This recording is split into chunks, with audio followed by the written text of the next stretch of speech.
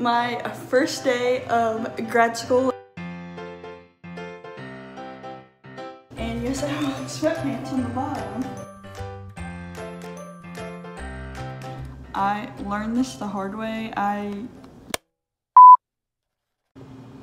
Hey y'all, my name is Megan. If you're new here, welcome to my channel and welcome to my apartment. My first day of grad school is about to begin, and this vlog is going to be an Advlog, and I made that word up.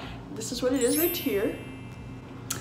Yes, so I'm going to be giving you tips and tricks on how to survive grad school and to do it successfully. Hang on, let me sit you down. So if you didn't know, I already have one master's degree and I'm working on my second.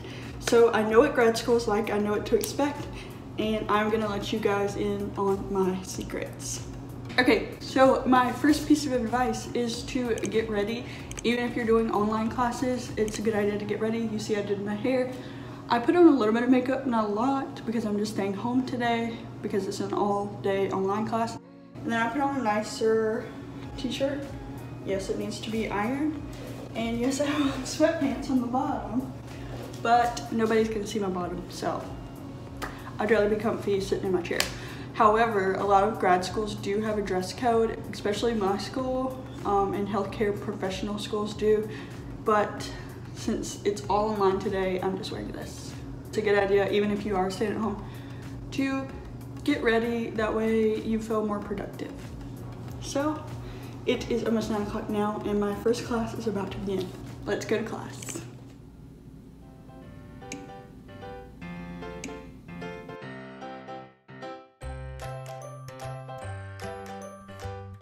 The late 19th century and 1883 was act. They even developed sterile gowns and caps to be used in the OR.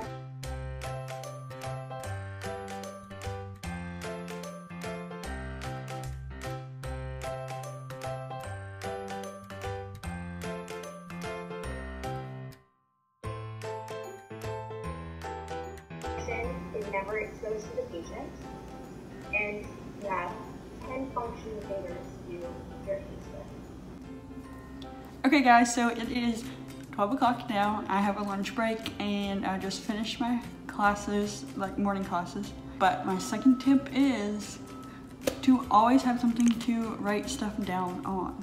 And I have 3 things here. I know that might be much, but that's how I work.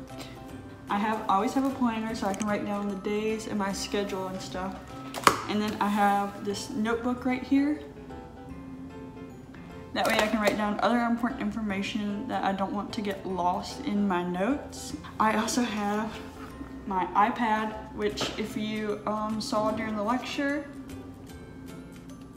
I like to download the PowerPoints onto my iPad and write on them with my Logitech pencil, just to kind of save paper, and I think it's a little bit more fun than just writing down in a notebook, and you get the same experience as like handwriting notes, which is the way I remember things best. Anyways, it's lunchtime, I'm hungry, so I'm gonna eat some lunch.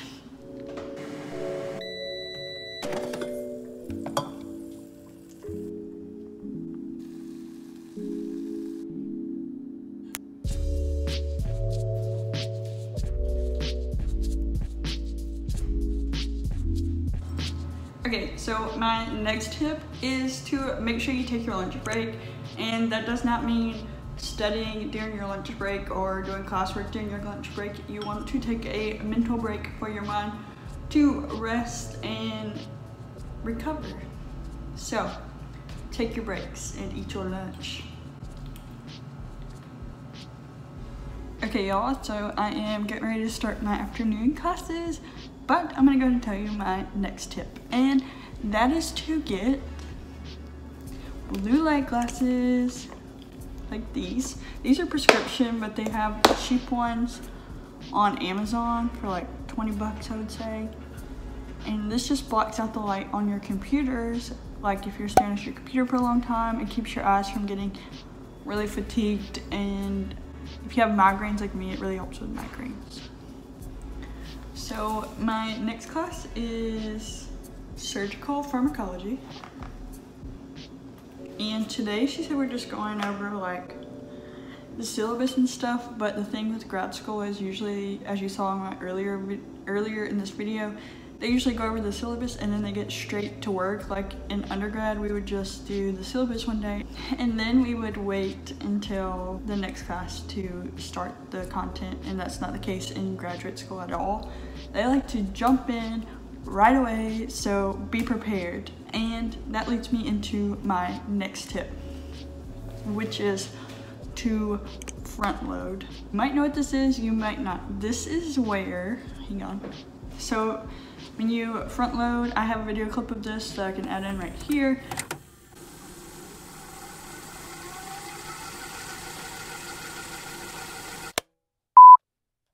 Today is going to be the very first grad school vlog that you guys are seeing. Today is August 20th and it's a Saturday, but they just put our courses on Blackboard and the first day of class is Monday, so I really want to prepare.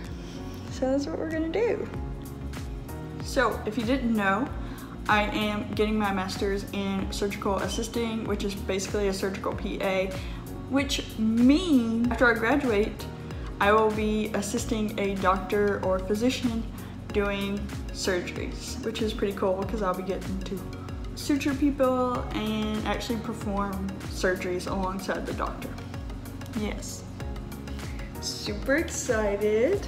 So our school uses Blackboard, which is a website that has all the courses on it, and right now there's only 3 of the courses that I just told you about are up on Blackboard, but one of them actually has a lecture up already. So I've already been through all the syllabus, which I recommend that y'all do to begin with. That way you can see all the due dates and what's expected of you during the courses. But right now, I've already done all that, and I am going to go through the very first lecture. I've already done it one time, but I just listened to it. I want to go back and take notes. Welcome to the first lecture of Microbiology Basics, Bacteria, Virus, and Fungi.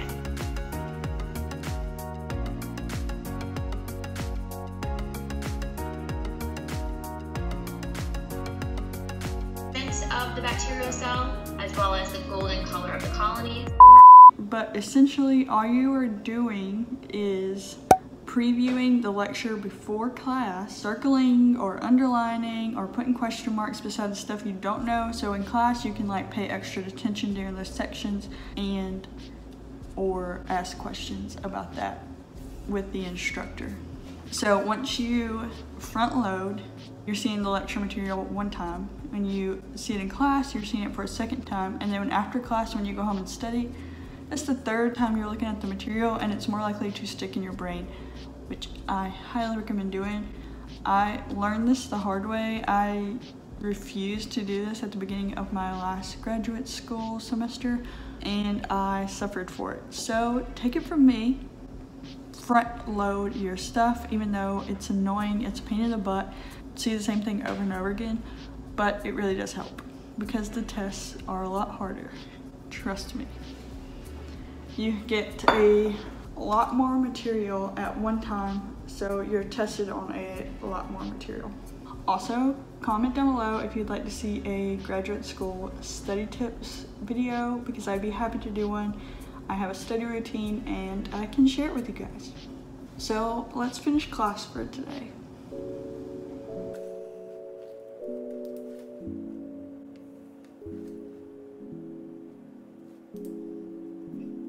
Professor, can you hear me?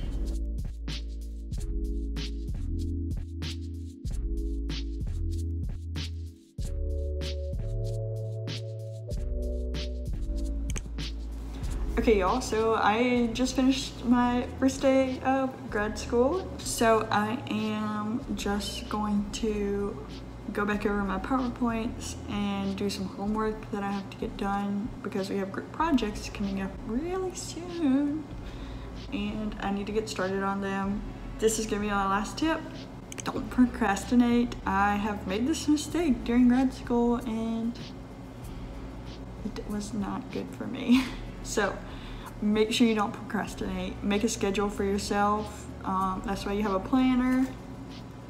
And I recommend getting color-coded pens or pencils or something where you can write everything down in a different color so you know what class it's for and when everything is due and you don't miss something. And always check it off after you do it. It gives you a feeling of accomplishment and you know you've done it or you haven't done it. So this is going to be the end of the vlog. I hope you enjoyed this style of vlog. If you did, make sure to give it a big thumbs up because it really supports my channel. And make sure you subscribe. Hit that subscribe button down below if you want to see more videos like this and vlogs and YouTube advice videos. Also, follow me on Instagram right here. And I will see you guys next time. Bye.